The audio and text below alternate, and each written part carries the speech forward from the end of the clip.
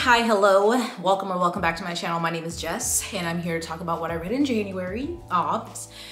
Somehow, I always say this, but as I get older, it is truly amazing in the worst way how fast time goes. Like, it's already 1 month through the new year and February is already short, it's gonna fly by. I know like time technically isn't real, but like it's terrifying to me. I do not do well with it. So anyway, I hope your year is off to a good start. Mine is, you know, I'm alive. So there's that. My reading has been up and down in January. If you have seen some of my other videos that I posted in January, then you'll know that I've had some low lows in January, but I also did get to some books that I enjoyed. So it's been a mixed bag, but we're now in February, Black History Month, the month of my birth, the month of Nigel's birth. So that is something to celebrate. And I feel like I'm just telling you all of this if my energy seems different in this video. Like, I want to go ahead and record it, talk about what I read in January, but not like this year's off to a terrible start. It's just, you know, life is hard.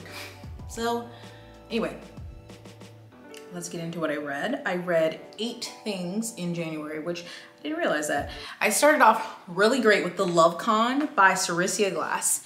This is a romance that was recommended to me by Mara. So our 2 main characters, she's a Black woman, she's plus size, and the other person, he's a white dude, regular size, whatever, and they're into cosplaying, and they have basically been besties since like high school, and she's in like a basically cosplay like design reality show and makes it to the final, but the twist that they didn't know coming was that they were gonna have to design like a couple, like a pair cosplay, so they needed somebody else. And so the other person had their partner, and so she, you know, on TV when they were asking her like, who's gonna help you, she said her friend, but said that that was her partner. So it's basically like fake dating, so that, you know, she can get through this reality show. And there's history to why, like, they have interesting circumstances of how they grew up and why they were close. And so obviously fake dating, friends to lovers, and I really, really enjoyed it. Her name is Kenya, and on the reality show, you get to see that she's faced, obviously it's difficult just being on reality show and the whole production of it, but then she's faced a lot of like judgment from the judges, like, with kind of seeming like they're trying to push and instigate so that she comes across as like that angry Black woman and stuff like that. So she's gone through that, and then obviously being plus size. But I just thought it was really sweet. I loved their relationship. He just seemed really sweet, and you would get some points of view from him as well. And is it closed door? No, it's more like fade to black, because she sets up this scene and you know like they're having sex, but you don't really get descriptions, and then it's kind of like, oh, we woke up later or woke up the next morning, if I remember correctly. So not very steamy. You know, there's a little bit of tension and there's touches and stuff like that. So I haven't perfected my steam scale, my eggplants, but when I do, I'll let you know. But I just really enjoyed it. I enjoy the relationship, the aspects of it, even with I'm not into cosplay myself, but reading it was interesting, and just, I just thought they had a great relationship. And when a problem entered the picture, I liked how it was handled for the most part.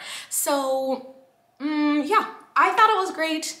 If you don't, I think Bethany didn't love this because she doesn't like childhood friends to lovers or whatever, which is fine. But I did. It was great. And then some issues she had with like her parents, I felt were relatable. So I think you should read it. I think it's really great. I think I gave it a 4, 4.5. And so that was my first read of the year. So it was a great way to start, which thankfully I had that, because then it went downhill very quickly. I read The City We Became by N.K. Jemisin.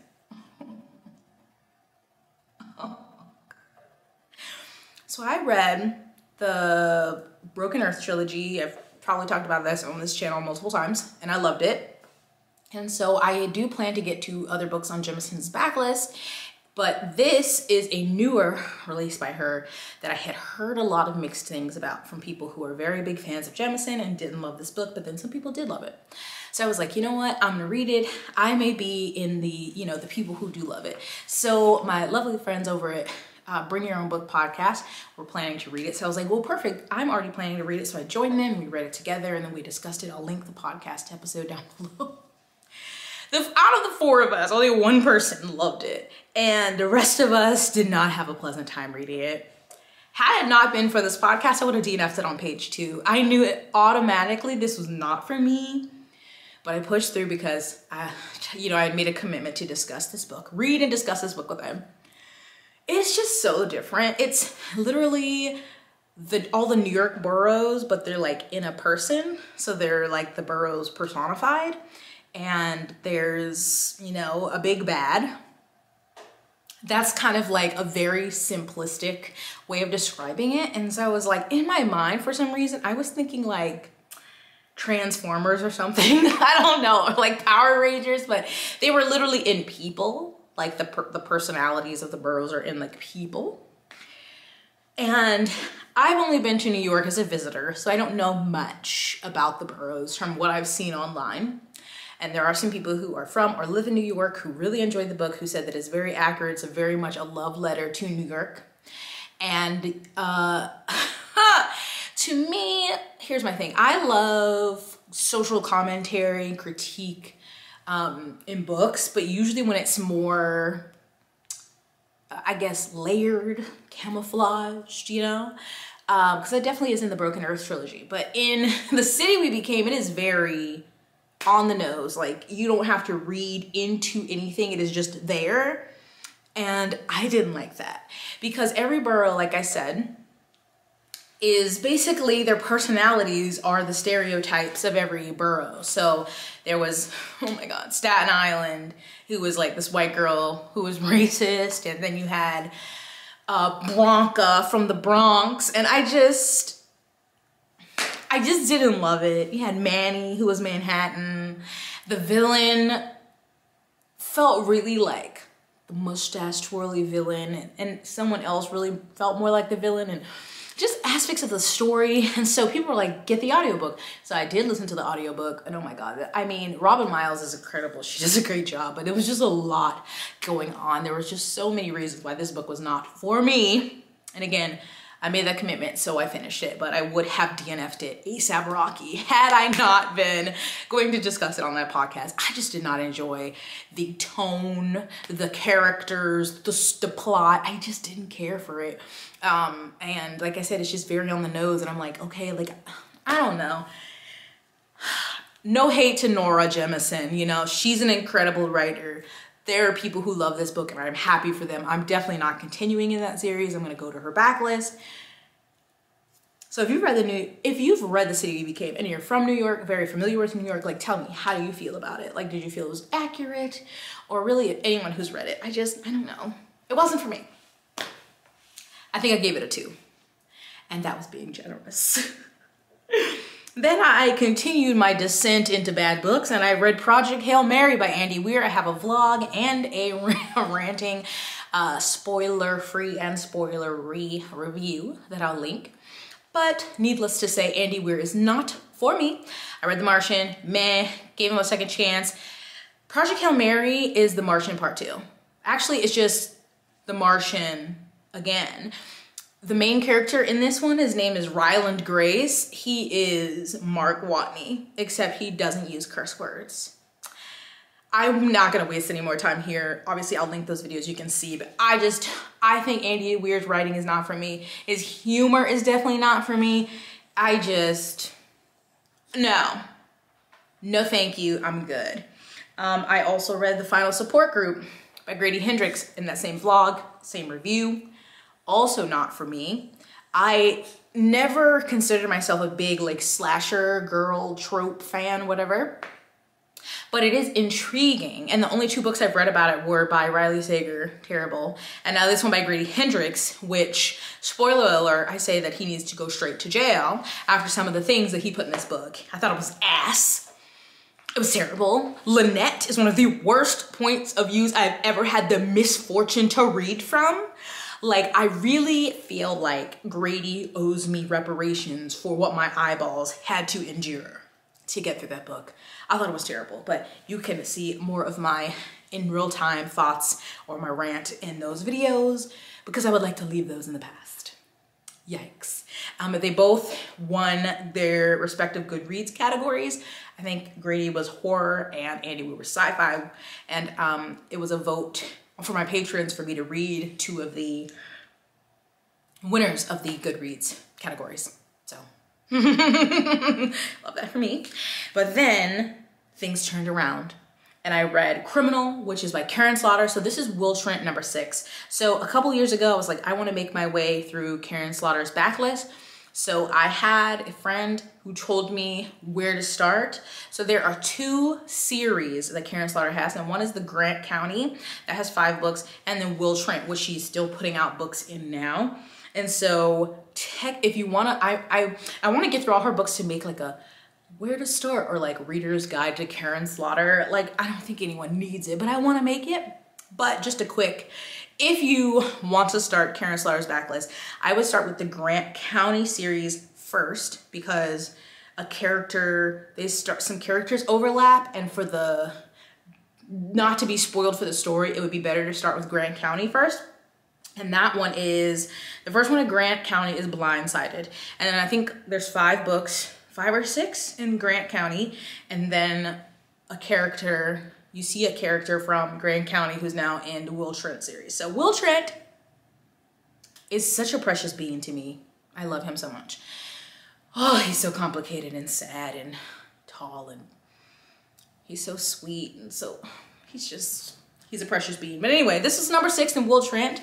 I can't say many things without spoiling some things. The thing about these books is you can read them on their own, but because it's like, you know, a crime per book, but there are interpersonal things that are going through all of the book between romantic relationships and like work relationships and like complicated histories between people. So it's best to read them in order to get all of that. And I just, well, so this was another great installment. I mean, it's really hard for me. I think the lowest, I'm a 3-star, I guess, from Karen Slaughter. They're still enjoyable to me. She does have a lot of very dark and graphic content in her books. So I would always go into that. Like, they're obviously they're like police procedurals, but they're always investigating some kind of horrific crime. It's usually, you know, a crime against a woman or like a murder. So they're not just like, oh no, someone got stabbed. And, you know, she goes into a lot of detail. Usually can be, you know, things people don't want to read. So just content warning, there's usually a lot of violence and abuse and in her books. So, but I jive with Karen Slaughter's writing and her stories. Like I said, I love Will Trent. I loved Grant County. So I'm just slowly making my way through those. So I can't say much about this one except that we learned some more things about Will's history and ways he's connected to some people in his life, and just Will Trent. I know right now it's like, oh, we don't need more propaganda. This is a side tangent. And I saw someone talk about this on TikTok. I am very much, fuck the police, okay? Like, obviously there's some who agree and many who are not. As fictional TV, I enjoy Brooklyn Nine-Nine. Do I think that's how police work works? No, absolutely not. I enjoyed Criminal Intent. Like, I know, I like watching these things for entertainment. I'm not watching them because I'm like, yes, I love the police state. Absolutely not. So while certain things maybe they do in these books as police officers, investigators, detectives, I'm like, you know, I will say in this one, we get flashbacks to like the 70s. And it's the 70s. So there's a lot of racism and racist words used in here where I was like, oh, it was a little bit uncomfortable to read. So I will say that. But it was obviously the characters. Like, I wasn't taking that as like Karen Slaughter is like this. because it was very much contained for that time period. Anyway, that all being said, I would love to see Grant, like them melded together, where the Will Trent and Grant County, because at first they're kind of running along parallel timelines, and like, cause they're relatively in the same place in Atlanta, and then like outside further of Atlanta. And then obviously when they come together, once Grant County ends, like I would love it to be a TV series, but you know, anyway. So I read that one. It was called Criminal by Karen Slaughter. I told you nothing about the book really, but it was another great installment. And so I'm still catching up slowly but surely. I've read a good many of her works. So, you know, one day I'll be caught up maybe, but maybe not, because she just keeps on writing. And I gave that one 4 stars. So then I also read Caliban's War, which is the second book in the Expanse series by James S.A. Corey, another 4-star read. I have already seen this covered in the show, but still it was great to read it because obviously the show doesn't have everything. And I love getting Christian Avasarella's perspective and like reading from that, because she is a hoot. But also just, I don't know, you know, there's people who don't like it. I enjoy it as this big space opera, and for me it is so helpful in my mind because I've already watched it and I know all the players, I have faces for them, and I know where they are in this whole thing in the universe. And so then reading it is just really like cementing the story for me and what's going on, and it's just all making sense. And then I'm gonna rewatch it, I'm really gonna know what's going on. But I'm like, yeah, it's great to me. Obviously it's not perfect, but I would say I wish there was more Amos, but I am planning to read, there's like some novellas between some of the books. I'm gonna read those because I just wanna know all the things, and then I'm continuing my rewatch, and then I'm gonna read the 3rd book, so on and so forth. I think the show only is covering the first 6 books. I don't know, because there's 9 books total. The last one came out last year, so we shall see. Anyway, I'm enjoying the series thus far, and will hopefully enjoy Abaddon's Gate, which is book number 3. And then I read 2 nonfiction books. In January, I did start another book, but I unfortunately didn't get to finish it. But I read Cultish, The Language of Fanaticism by Amanda Montell. This one has been a really popular nonfiction book that came out last year, and I bought a copy because I thought I would love it. Spoiler alert, I did not.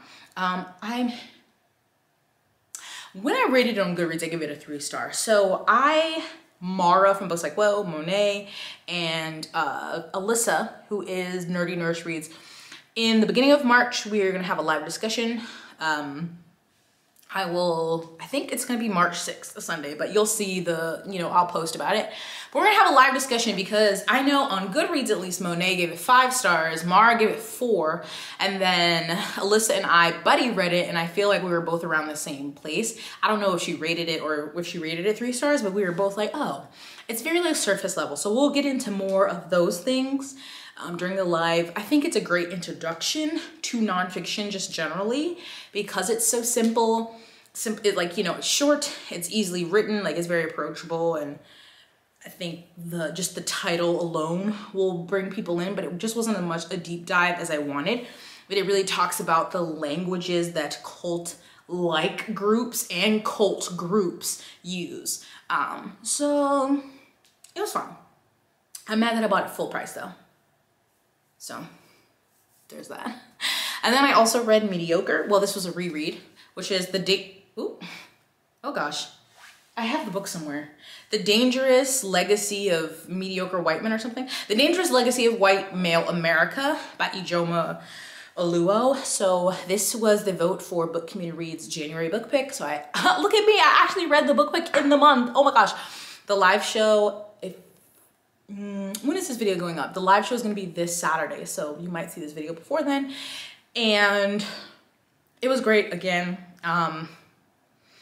I don't have much additionally to say, except it just like, I remembered a lot from my first time reading it. I got angry again, I was mad and sad again, and we'll talk about it in depth in the live show. I hope that you can join us. It is Saturday, February 5th on my channel, and it's gonna be at 2 p.m. Eastern time, 8 p.m. Central European time.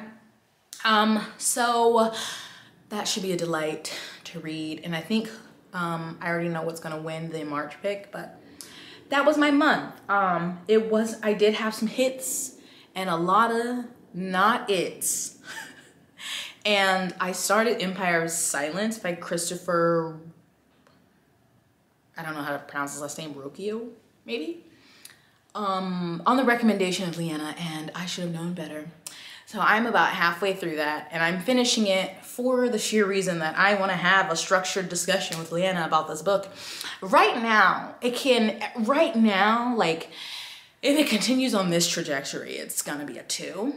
It can improve because I still have so many goddamn pages to go. So it could improve. It's not a 5. It's been too slow for it to be a 5, but maybe it could bump itself up to a 3.5, 3.75, maybe. Because the premise intrigued. First 25%, I was here for it. And I was teased about something that I want to see, but this is giving me 900-page prologue. And I'm very upset about it, but I'm gonna finish it. But that was my month for January. Again, I apologize if, you know, my energy seemed up. I know, like, I don't owe anybody this video. I didn't have to, but like, I like doing monthly wrap-ups. It's just, for me, I'm just like, I don't know, you know? Life is just hard, man. Depression sucks. You know, I still don't have a therapist. Not great for me.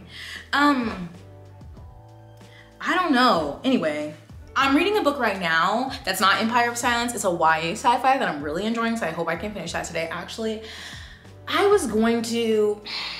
might just not edit this video and just go lay on the couch and do what I want to do. God, that's tempting. Anyway, thank you for watching.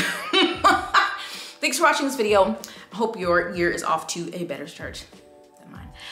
Again, it's not horrible. I'm just being dramatic. So I hope you give this video a thumbs up and subscribe. I'll have the videos, any videos I mentioned linked down below, the books linked down below. If you want to buy them, they're affiliate links, so thank you. I mean, it is Black History Month, so a way that you can support a Black creator, in addition to liking, subscribing, sharing my video, is to use any of my affiliate links, because those do help me out and I greatly appreciate it. So I think that's it for me today. I need to go change out my laundry and maybe make myself a snack. So I hope you are blessed, hydrated, moisturized, and sunscreened. Yes, even in the winter, sunscreened. But I will see you in my next one.